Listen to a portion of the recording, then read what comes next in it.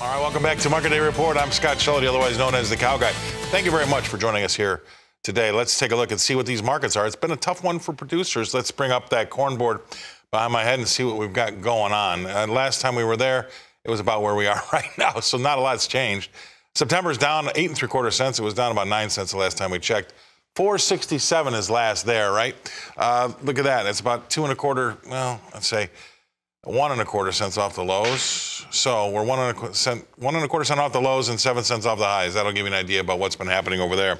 That D board, that's still below that 480 level, down 9.25 cents. 478.5 is last, a penny and a half off the lows.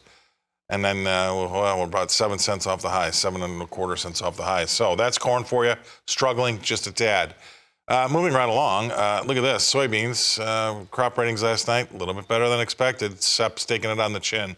29.25 cents lower there, 13.23 is last, 23.75 last. That's a penny off the lows. All right, and then look at that. The highs are 25 cents away.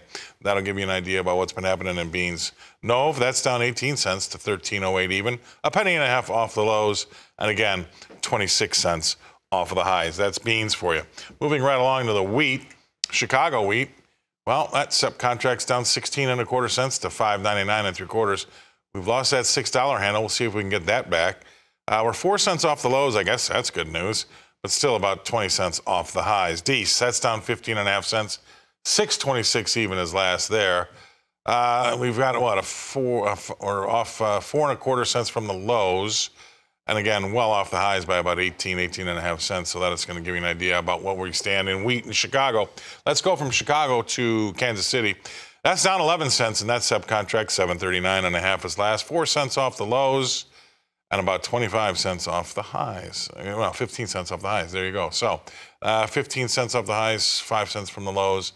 That pretty much explains hard red wheat. Dees, look at that. We've got 12.5 cent low there, 12.5 cents lower on the day there. 746.75 is last, and that's about 4 cents off the lows there. Similar highs. All right, spring wheat. Let's take a look at what's going on in Minneapolis. That's spring wheat and 12 cents lower in the front month. That's CEP. 793.5 is last. Penny and a half off the lows and about 12 cents off the highs. Dees, that's down 12.5 cents to 807.5. And that too is about 2 cents off the lows, 13 cents off the highs. Okay, and that's going to lead us on to the cotton. That's the last one right here. 127 points lower in Dees cotton. 85.20 last, 19 points from the lows. That's cotton for you. Let's get to our next guest analyst. That's going to be Tommy Grisafi. He's with Advanced Trading. Thanks, Tommy, for joining the show. I think you're in, Lexington, Kentucky. There you go. All right. Well, a little easier here across the board. Tough day if you're a producer. It is, and we talked about this. I hope you can hear me okay. I'm in the dorms here at University of Kentucky, and these are we're a few weeks away, Scott, from having the most amount of corn we're going to have for the whole year. And once that happens, this is very typical to see the markets widen out, to see the markets relax, to actually see the hedge funds selling this crop. And the producer is always shocked when the market goes down hard. But this is such a challenging time that interest rates a year ago, interest rates were 3% and corn was $7 or $8. Now corn in parts of America today hit $3, and interest rates have a 9, 10, or 11 in front of them. And it's very challenging.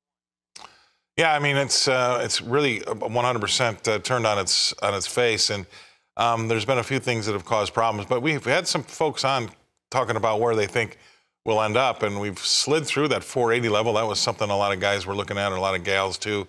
480 in Dees corn, and that 450 to 480 range has been a lot of pundits have been talking. But what's it going to take to get this market to rally?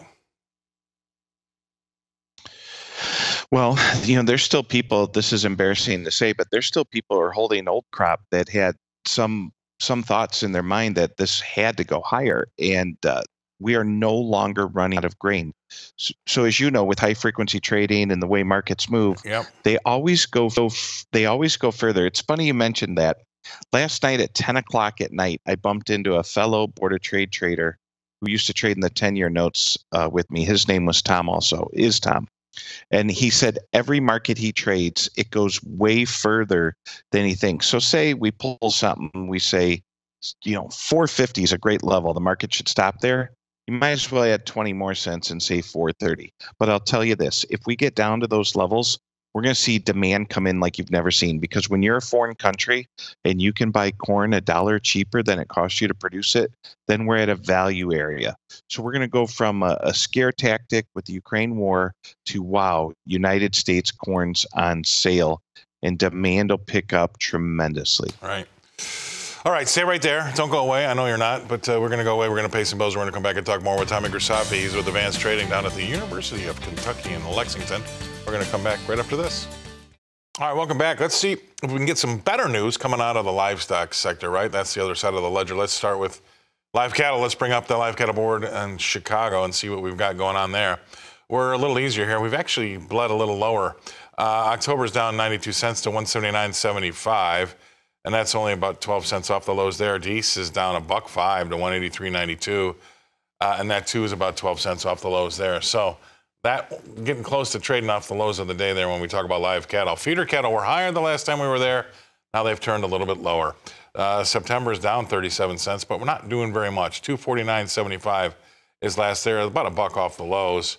And then if you look at the October, that's off 45 cents. It's 251.40. That's last there. And then finally, lean hogs, what do we have happening there? They also have turned lower here, so we don't really have a lot of respite, as they say. October is down 30 cents, 78.85, a dime off the lows. Deese is down 70 cents, 71.95 there, and about 7 cents off the lows there.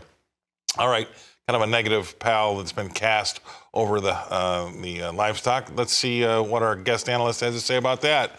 Tommy Grisafi, he's with us coming from University of Kentucky in Lexington. Thanks for being on. All right. Tommy, anything there that you can give us or shine a little positive light on? Well, when I was at the Marriott Hotel here today, we had an economic number come out at 7:30, and I noticed that 2-year note shot up and interest rates went up again today. And when you look at the board overall, my quote board with 30 different commodities on it, a lot of red on the quote board. So the meat guys need to take a lesson from the grain guys. Yeah, $5 is support. Next thing you know, we're trading $4.75. Markets can go lower than you think. It's never costs so much to produce a pound of beef. You have to protect that. You didn't buy a $50,000 pickup and need insurance. That's an $85,000 pickup. Make sure you're insuring the value of the commodities that you're growing or raising to its proper level. That's the best advice I can get from someone who's about ready to write a big tuition check. I guess education is expensive. Back to you, my friend. Well, education at the school is expensive, and also education and the markets can be expensive as well. Thank you very much for that, Tommy. Tommy Grisafi coming to us from Lexington, Kentucky. That's he's with Advanced Trading there.